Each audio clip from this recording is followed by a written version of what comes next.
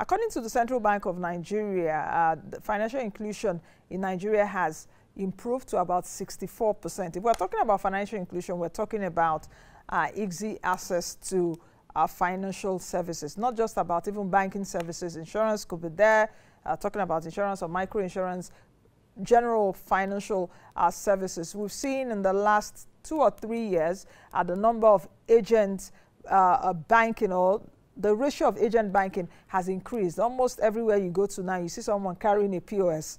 You know, if you don't have cash, you see someone carrying a POS. Oh, sorry, can I change? Do you want to use POS? And you pay a little bit of token. Those are some of the activities also to promote financial inclusion.